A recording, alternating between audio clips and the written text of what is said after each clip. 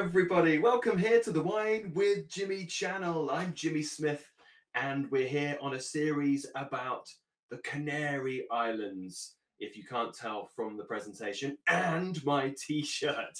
So welcome to another wonderful series here where you're going to learn everything you need to know about the Canary Islands. A wonderful place to get to grips with some very unique and exciting wines. So real great presentations to go through. Let's have a look at what we're going to go through.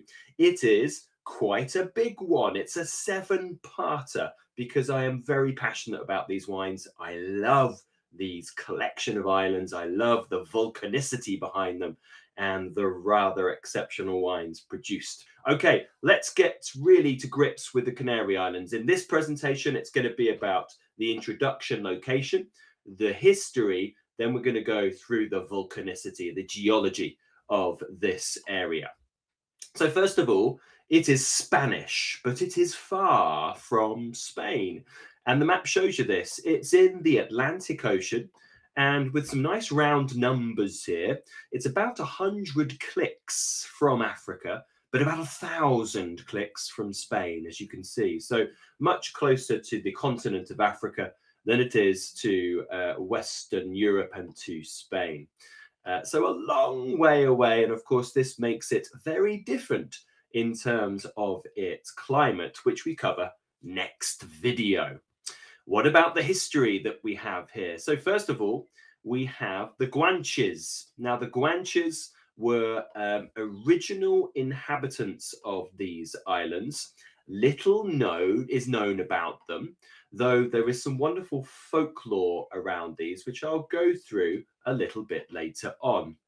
Now, in 2017, the first genome-wide data from the Guanches confirmed a North African origin, and that they were most genetically similar to modern North African Berber peoples.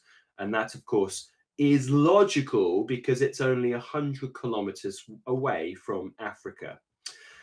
So they're the local indigenous population. We then have possibly Phoenicians or Romans, though we have very little evidence of that.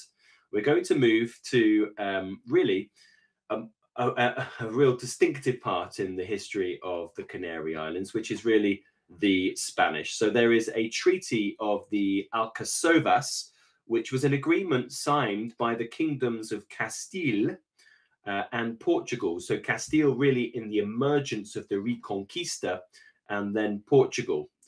And it was held in a Portuguese village of the same name, so Alcazova, in 1479. So these two powerhouses divided territory. Portugal took the Azores, they took Madeira and the Cape Verde Islands, and the Canary Islands fell to the Spanish under Spanish control by 1495. Of course, with little respect for the Guanches. And of course, there is then a lot of friction between the Spanish and the Guanches and all other European powerhouses that follow. So what about some of the first establishments here? Garachico is founded in northwestern Tenerife by 1497 by the gentleman you see here, Cristobal de Pont. He was a Genoese financier. Sugarcane and grapevines were the order of the day at this time, but the Spanish realized that they can plant more sugarcane in the areas that they were annexing in the New World. So then sugarcane production here on these islands diminished to next to nothing, and of course grapevines took over. So this is the real starting point of importance of winemaking in the early 16th century in this area. So what about more here in terms of history? So the initial markets for the wines were the Americas, and that's because this was a staging point before a lot of the transports would leave Europe and Spain before heading out to the New World. So a lot of wine would head out to the New World, but also going the other way to the European markets. And as the 17th century progressed, one market in particular really took a shining to the Canary Islands, and that is England, and would later then monopolize that trade. And there is etymology based in this. If you go to London, you will know that there's a place called Canary Wharf that takes its name from this really important time in trade with the Canary Islands. So yes, England falls in love with Canary wine. So what was Canary wine at this time? Well, it was a rather luxurious wine in all senses. It was very highly prized. It actually fetched twice as much as French wine, like Sauternes at that time. Now, by the end of the 17th century, this was 1691, the Canary fleet was so large that it alarmed residents of Weymouth on the south coast of England. So imagine, they're going about their day to day. They always look to the sea just in case there might be some sort of threat. And suddenly they see huge amounts of ships, and it looks like a Spanish armada. So, of course, they raise the alarm because they think they are being invaded by the Spanish. But it was just copious amounts of ships bringing Canary wine all the way to the UK, to England. Now, this we know about. We have some wonderful data. We actually have some proof, living proof of this. Here, wonderful winemaker Jorge and grape grower, currently sort of in place at Viñatigo. He is the son of Juan Jesus, who are exceptionally important for viticulture and winemaking across the island, specifically Tenerife and smaller islands around that. At Viñatigo, they found a number of very old barrels of Malvasia, which was the grape variety used to produce Canary wine, with a written certification of its authenticity. And analysis found lots of succinic acid, which is a compound produced by very long, slow ferments of very sweet must. So this gave us the evidence that these wines were very, very sweet. So this analysis means that old Canary wines were sweet and non-fortified. There is an exceptionally old wine in here as well. The Viñatigo are recreating the methods of making this sweet wine.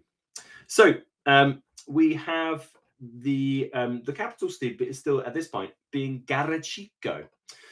The indigenous peoples of Tenerife, who we call the Guanches, remember, they believe that their sacred mountain, Tiede, which is the largest mountain of all of Spain, including the mainland, and that's what you see here on Tenerife, imprisoned the forces of evil, the devil.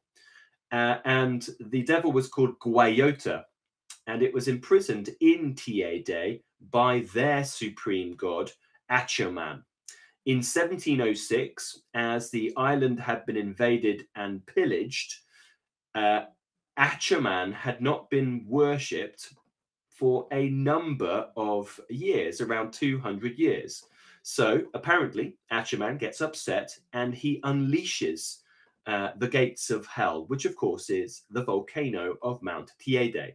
It erupts on the 5th of May of 1706, destroying Garachico, the European settlement on the north of the island, and solidifying the port under lava, turning it into stone. Most of the agricultural plantations were also destroyed, and the Europeans had to move their enterprises and moved eastwards. And they moved to Orotava. So here we go. I've got you a lovely map showing you here. There's Mount Tiede in the kind of central part of Tenerife. Garachico is up here. That, of course, gets destroyed by the 1706 eruption. And the Europeans move, first of all, to Puerta de la Cruz, as you see there in the middle of the north part of the island. Now, the demand for Canary wine stops due to the instability of the main export market of England in the 17th century. And of course, there are competition markets like Madeira, Marsala, and also Port at that time. Around this time, winemakers needed to be able to diversify and change. So they were producing, of course, this Canary wine, but suddenly that diminished. And they started to produce a wine called Vidueno, which is a blended wine. It's like a kind of a vineyard blend, a field blend, if you will. So it was a dry wine, field blended from the high yielding Cordon Trenzado vines. I'll go through that on part 2 about viticulture.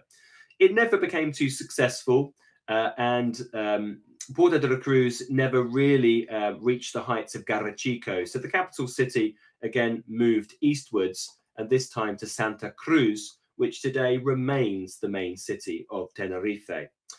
Vidueno, by the way, is being recreated by some producers, certainly spearheaded by Suertes de Marquez, who make a Vidueno, which is a multi-blended style with lots of different grape varieties.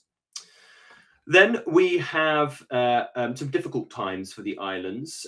In the 19th century, no phylloxera. Phylloxera doesn't like generally islands, nor does it like volcanic soils. But the mildew, so both powdery mildew and downy mildew, certainly did wreak havoc on the islands. So the production diminished at this point and didn't really ever get back to its sort of pre-mildew year production rates. Most wine then throughout the 20th century certainly was produced for local consumption and of course for tourism. But we are now seeing a real distinct lift in modern days to international markets, with certainly great literature like Santo Bain's book on the epic wines of the Canary Islands, plus, of course, great producers like Suertes de Marquez, for example, amongst many others that we'll discover on this series. And then, of course, this area was troubled by the new commercial wines of mainland Spain. So they were starting to flood into the island and competing with these local wines. So several producers from the local community began to voice their opinions about this invasion from Spain and started to modernize their grape growing and winemaking techniques in order to compete. In 1985, they applied for a DO, and it was awarded as the first Canary Islands DO, and that's Tacaronte Acentejo, as you'll see at the top part here, in 1992. If you have any questions, any comments about this presentation, these videos, the Canary Islands, get in touch. Maybe you've been. Where do you like to visit? What kind of bodegas have you visited? What wines do you like? What about the gastronomy? Please get in touch. Comment below in the comments section. So that's our wonderful amount of history, really setting your scene. Lots of DOs then followed after that. We're now going to talk about the geology of volcanism, volcanicity, and tectonic plates, and how it's important to the Canary Islands. So here you will see is a map of the world showing most of the major plates, like the Eurasian plate, the African plate, the South American plate, the North American plate, and so on. Here we have a number of different types of movements of these plates. So we have things like convergent plates, which is majorly plates around the Pacific Ring of Fire, for example, forming big mountain ranges like the Andes and the Cascades. And then we have things like divergent plates and divergent moving plates. So we have the mid-Atlantic ridge, which comes through here, and Iceland is in fact part of this as you go up here, as you see, which is on that. So that's where they are pulling apart the divergent. Now, that's actually nothing to do, both of those, with the Canary Islands. The Canary Islands sits here away from plate activity. So what we have here is an actual thinner area of the Earth's crust causing what we call hot spots. So let's have a look at this. Here is quite a classic thing you'll see in geography class, maybe you went to at school, but you've got a lot of action here. So you've actually got subduction volcanoes here on the right-hand side. That's how we form things like the Andes and the Cascades in Western America. And that's a converging margin producing that one. Rising magma, and you might get volcanic activity here. Okay, so then you've got a divergent margin on the left-hand side, like the mid-Atlantic ridge. Remember, I mentioned Iceland. They're moving away, and that, of course, causes lots of magma to come up. And then you've got in between those areas what we call hotspots, hotspot volcanoes. Generally, this is in areas where there are quite a lot of convection currents, slightly thinner crust, and you'll get these certain volcanic activity, which is what the Canary Islands is all about. So the rocks we're looking at here are igneous rocks, and all soils derived from them are based from that. So igneous rocks are formed from molten magma. Feel like I should be a part of Austin Powers when I say magma. And we have intrusive forms, which are granitic, basalt, and gabbro, which are formed under the ground. And then we have extrusive, which are things like ash, lapilli, and tuff, which are kind of pyroclastic. They're exploded out of things like volcanoes. Now, these soils are newish soils for the most part, and they are high in fertility, but not necessarily as we know it for vines. A lot of it is not broken down enough for access for the vines. Soil structure here, very well draining, very low in organic matter as a topsoil, exceptionally low, but very dark soils which have great heat conductivity and heat capacity. The soils here, we will have minerals, nutrients like nitrogen, magnesium, potassium, calcium, sulfur, and significant amounts of sulfur and significant amounts of iron as well. The sulfur element is very important for reduction in these wines, which I'll go through, and then the iron for the oxidative component of these wines, the savory character that one can find in these wines. So here you are. What does this have as an effect on the wines? So first of all, there is much higher dry extract. So basically, you've got less pulp and flesh, and there's a lot of skin ratio in comparison to that. Olivier Humbrecht of Humbrecht in Alsace did a study on the Rangon de Tarn Grand Cru, which is the only Grand Cru on volcanic soils in Alsace.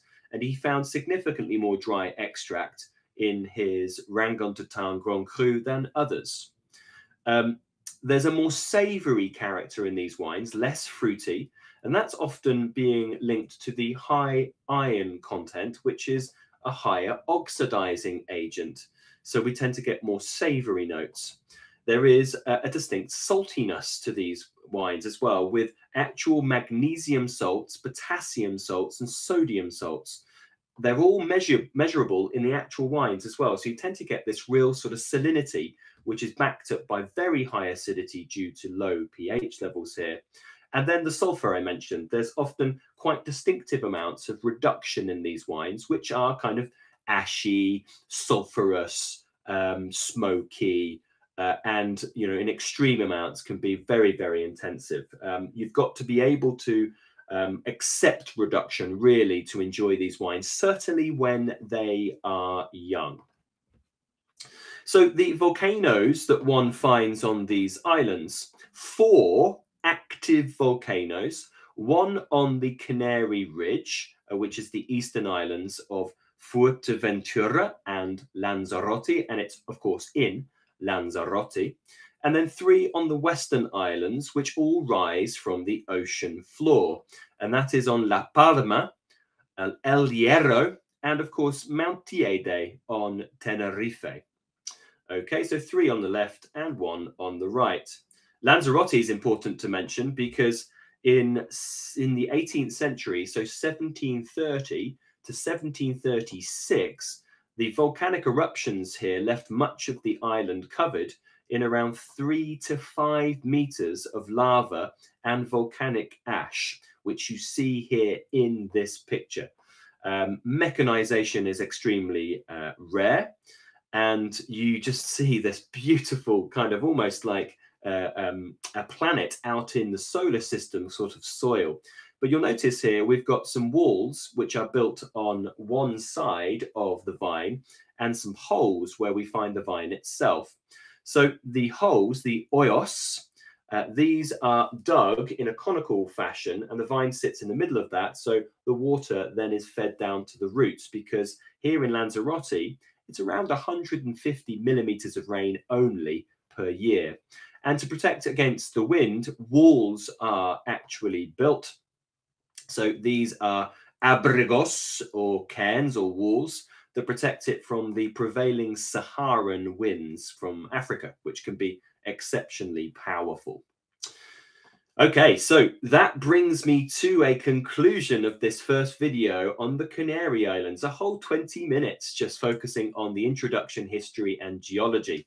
Please do join me for the climate. We'll go through topography, and we'll go through some of the most wonderful, outstanding, and unique grape growing techniques that you can find in the world. Cordon Trenzado. Please join me for that video. Once again, any comments or questions, please do get in touch. Comment on this video below. Maybe you've been to one of the islands like Gran Canaria, something like Lanzarote or Tenerife. Maybe you've enjoyed the wines. It'd be lovely to hear your thoughts on the Canary Islands. If you find yourself in the UK as well, please come and say hi for a class, a glass, or a bottle. I've been Jimmy Smith. Ciao for now. Bye-bye.